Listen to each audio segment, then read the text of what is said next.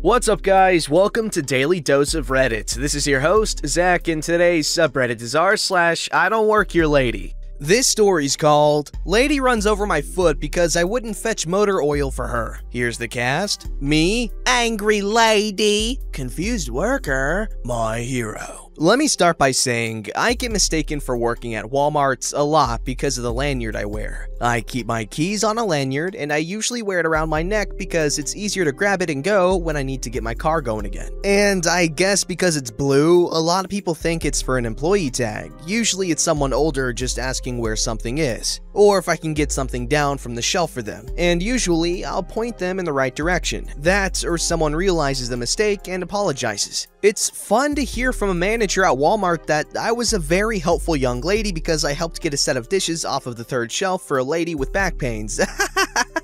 This woman was much different. I had just gotten off of work, so I was wearing a black shirt with my company logo on it, and a pair of black jeans and black shoes. I had my purse sitting on my lap and my lanyard across my neck. I was waiting to pick up a pile of Christmas gifts and was exhausted from work, so I was pretty much dozing in this chair they had in their pickup area. This is usually where I get spotted. That was when I heard it. "Wake up, lazy girl!" This sharp, angry voice. And I opened my eyes to see a woman who, if I hadn't heard her speak, would have thought she was a sweet old grandma. She had on this white and green striped shirt, a pair of jeans, and a lot of necklaces, with her gray hair pulled back in a ponytail with cute little bangs. And she had 3 of those cheap little necklaces that you find at kids' birthday parties around her neck. What? I was about half awake. "You need to help me now. Get off your lazy ass and help me." "What are you talking about?" She paid my question, no mine. "Go and get me motor oil." "What? No, go get it yourself." Angry Lady, furious. "My son said that our car needs oil, and I'm not going all the way across the store for it. Do your job and go get it." The auto center was pretty far away, but the motor carts, from what I've seen, are pretty fast, and it's not like she had to walk. 1. I don't work here, don't have to listen to you. 2. The employees here aren't dogs. They won't go fetch for you. Angry Lady now shouting, "You don't get to talk to me like that!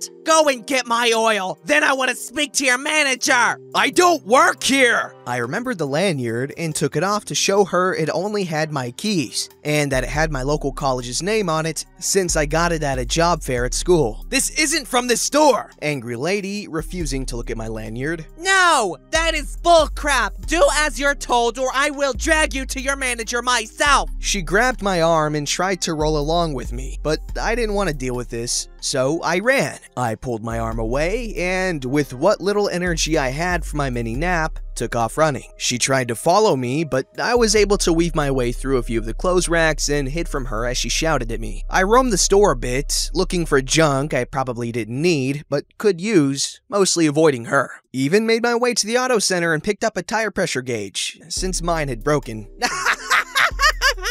I found myself in the crafts aisle and had at this point stuck my earbuds in because there was a screaming kid in the area. I'm the oldest of 6 and I work in a restaurant as well as babysat. You can only take so much angry child. This also meant that I couldn't hear anything. So I'm staring at some paints when I see her out of the corner of my eye, or at least her cart. She's really close to me, and before I can step away, she ran over my freaking foot. I don't know if any of you have ever had your foot run over by a motor cart, but it freaking hurts. It's not a very heavy piece of machinery, apparently about 25 pounds according to Google, but it hurts when that weight is on your bony as hell foot. Especially with the 120 pounds this woman was adding to it, and the fact that I wasn't ready for this. So I screamed. I was in shock, and it felt like she had shattered my foot, especially when her back wheels went over it again, and I screamed again. I had to sit down on one of the shelves and rip my shoe off, trying to alleviate some of the pain,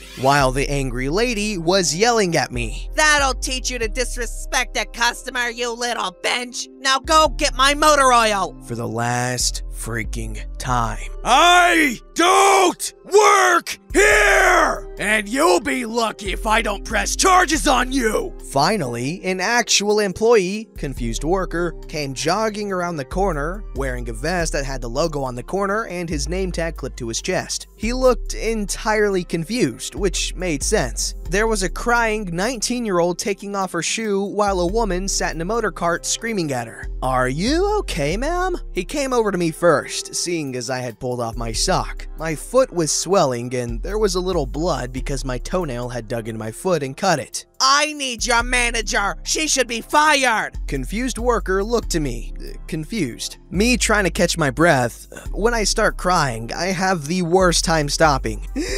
She ran.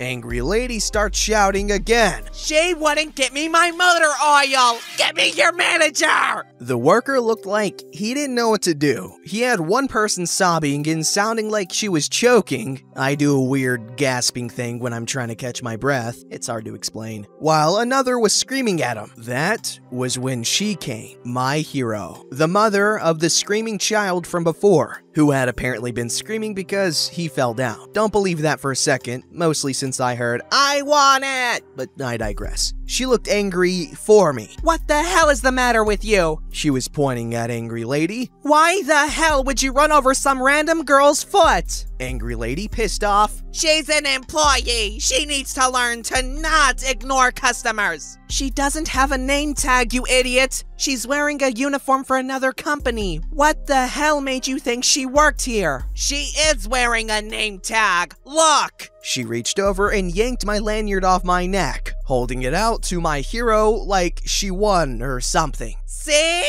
My hero snatching the lanyard and showing it to her. Does that say Walmart to you? Angry Lady finally got a good look and realized that there were only keys. And the letters on the lanyard had the initials of the college on it. And she turned white. My hero turned to confused worker. Get your manager and a first aid kit, now! Confused worker ran off, looking a little relieved to finally have a direction to run into. And my hero began to do the mom thing, where she examined my foot and talked to me in a nicer voice. Angry Lady tried to scoot her way out of the store, but was blocked by the greeter. She was trying to take the motor cart, which is a big no-no. The manager came and asked if I wanted the police to get involved, or if I wanted an ambulance. I said no, I just wanted to get my things, an ice pack, and go. They let me sit in that comfy chair in the pickup waiting area and gave me a 50% discount on my pickup stuff, letting me take the stuff I had picked up when walking around for free. I waited until the swelling in my foot had gone down and watched the crap storm as Angry Lady tried to convince the manager that I was his inordinate employee and that I needed to be fired. He instead banned her from the store and told her if she came near his employees, she'd get the police called on her. My hero got her husband to take their kid home and come back for her, and she sat with me to make sure I was okay and could get home. It wasn't my driving foot, so I could drive okay, and I was able to limp my way to my car. My foot was a fun shade of black,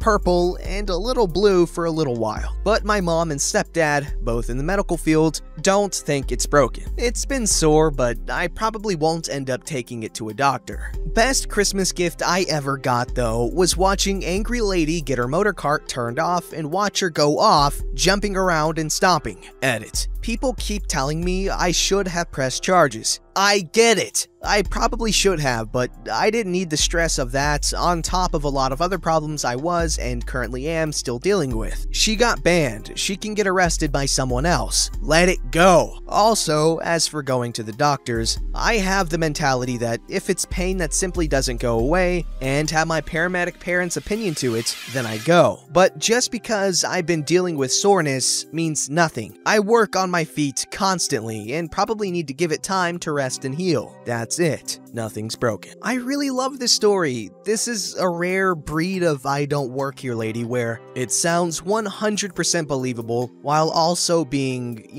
out there and crazy and wacky with, all these kooky Karens doing their kooky Karen things. You get what I mean? Good story. This story's called I Got Fired from a Job That I Did Not Work. This happened to me a while ago, in my native Germany. I shop for the weekends, and anyone who knows that the German Wochenendeinkauf means shopping like a demented doomsday prepper knows what I mean. So I was trying to shop for the weekend, and since the girlfriend kind of works retail, thus massive respect for retail workers out there, I get to be on the receiving end of all the crazy stories. In the same way you don't mess with the sysadmin because he makes all the computers run, you don't mess with the retail people because they hand you food. I decided that it was time to shine as an adult and do all my shopping alone and without help. I wore kind of a piss yellow polo shirt because everyone has got to do their laundry at one time or another. I know, such adult. Very wow. Now, I am over 6 feet 9 inches tall, if Google does not lie, and look the part. Blonde beard and blue eyes and all. But I have one weakness. One critical weakness. Helping little old ladies. Because I can go to the gym and lift till my arms give out, and I will receive a passable boost to my self-esteem. But when a little old lady asks,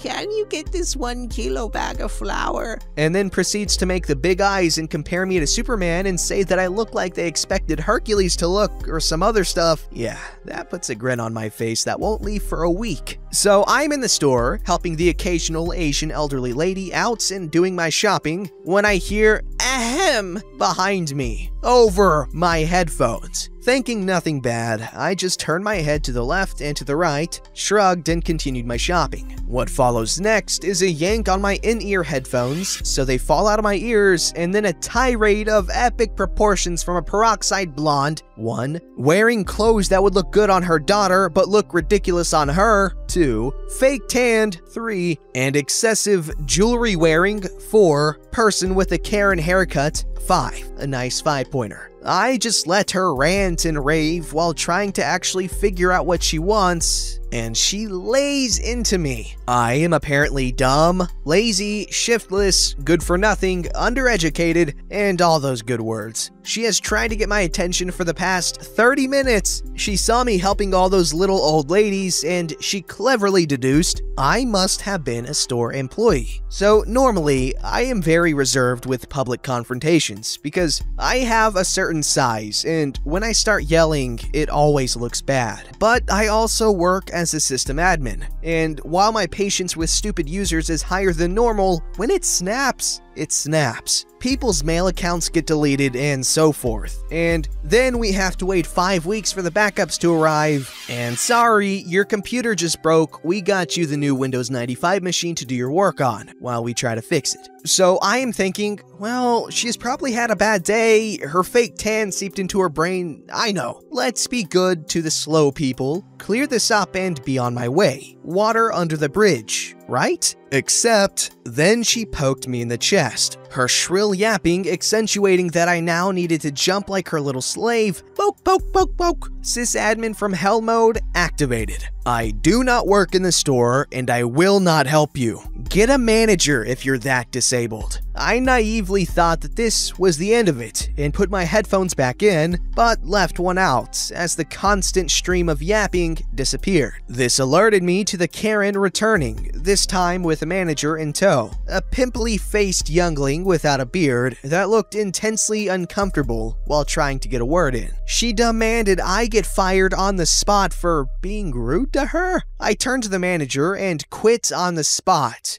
going like, I would have at least expected him to care if one of his best employees was treated like that by a customer. That I was in half a mind to hand back the shirt right now on the floor and shop bare-chested, and that since I no longer worked for him, I was now free to shop in the alcohol section during daytime, and I was intending to get good and drunk tonight. As an added bonus, I went down to Karen's eye level and added that if she decided to lay her hands on me again, and the store security did not immediately tase her or throw her out of the store, I would see this as an act of attack and would react appropriately, doing the job for them, as a last thank you for all those paychecks, and because not any of the other abused workers here could lay a hand on her. And then I gave her my best, I am 5 minutes away from turning into a berserker. You feel lucky, bimbo. Smile. Woo, there was screaming afterwards and accusations of being overly violent, but I just put my headphones in, turned around, and lumbered back to the liquor section.